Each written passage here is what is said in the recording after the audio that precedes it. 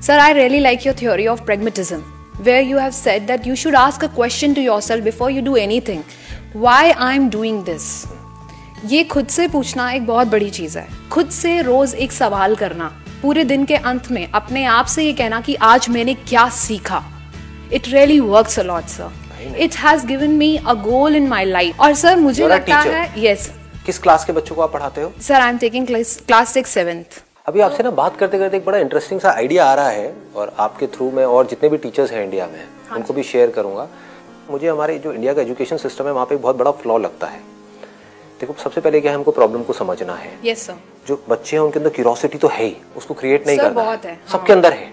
बच्चों के अंदर बाय डिफॉल्ट क्यूरियोसिटी है, सिर्फ उस क्यूरियोसिटी को सही डायरेक्शन देनी है. Yes sir. तो एक ऐसी चीज है जो इंडिया में यहाँ पे हमारे स्कूल्स में नहीं हो रही है, लेकिन अगर ये हो जाए तो आई स्ट्रांगली बिलीव इंडिया का जो नजारा है आने वाले कुछ सालों के अंदर अंदर वो पूरी तरह से बदल जाएगा.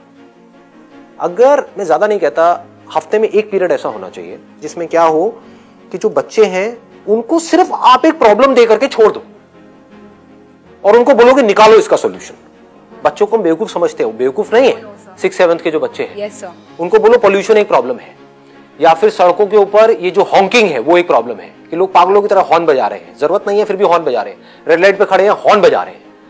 इसका सोल्यूशन क्या है? उनको बोलो बताओ क्या है इसका सोल्यूशन. तो अब उसके ऊपर डिस्कशन हुआ. ऐसे अलग अलग टॉपिक्स हो गए, महीने में 4, हफ्ते में 1 अगर हमने टॉपिक पकड़ा तो. इस तरह से हम अगर सोचने पे बच्चों को मजबूर कर दें तो आने वाले टाइम में इनके आगे एक डिसीजन आएगा, आना ही आना है कि हमें सिगरेट पीनी है या नहीं पीनी है. yes, तो इस प्रॉब्लम को हम उन्हीं से सॉल्व क्यों ना करवाएं, बजाय कि उनको बोलने के कि तुमको पीनी है नहीं पीनी है. तो बच्चों की क्यूरियोसिटी को एक एंगल दिया, मतलब कि उनको एक टॉपिक दे दिया कि सिगरेट पीना बुरी बात है, ये सबको पता है. फिर भी जो कॉलेज में लड़के लड़कियां हैं वो सिगरेट पीते हैं. क्यों पीते हैं? बस बोल करके चुप हो गए. समझ गए? अब आधा घंटे का पीरियड उनके पास में है. क्या इसका कोई सोल्यूशन है कि वो सिगरेट ना पिए? पूछो उन बच्चों से, वो आइडियाज देंगे. और ऐसे आइडियाज होंगे वो जो कमाल के होंगे, जो आप और मैं सपने में भी नहीं सोच सकते, क्योंकि वो फ्रेश होंगे, वो कुछ भी सोच सकते हैं. इससे क्या हो रहा है, उनकी सोचने की पावर्स डेवलप हो रही है, उनकी रीजनिंग कैपेसिटी डेवलप हो रही है, वो सॉल्यूशन ओरिएंटेड बन रहे हैं, उनकी इमेजिनेशन पावर्स बढ़ रही है और वो सॉल्यूशन बताएंगे और उन सॉल्यूशन को इंप्लीमेंट किया जाएगा. कुछ भी हो सकते हैं, इनोसेंट से आइडियाज हो सकते हैं कि जो ये कुछ पान की दुकानें हमारे स्कूल के आसपास में, वहां पर जाकर के हम ये कर दें, वहां पर जाकर के हम ये लगा दें. तो छोटे सा भी कुछ करवा दिया उन बच्चों से. अब क्या हुआ, उनके अंदर सेंस ऑफ अचीवमेंट भी आ गया. उन बच्चों को ये लगा कि अब सारे अचीवर बन गए और टीम वर्क भी आ गया. क्योंकि जो करेंगे सब मिल करके करेंगे.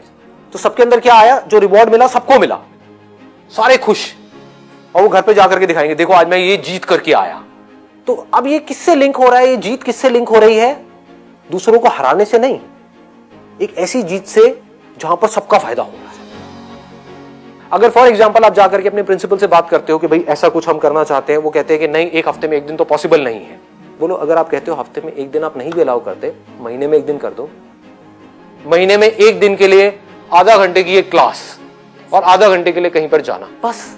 साल में 12 क्लासेस हुई. अगर इस तरह से ये बच्चे आगे बढ़े अगले कुछ सालों तक, और हर साल में ऐसी 12 सेशंस हो रहे हैं, एक थ्योरी एक प्रैक्टिकल. थियोरेटिकली पहले प्रॉब्लम को सॉल्यूशन निकाला, फिर प्रैक्टिकली निकाला. तो जब ये बच्चे स्कूल से निकलेंगे तो हमारी दुनिया कैसी होगी? लगाओ दिमाग, कैसा माइंड होगा इन बच्चों का.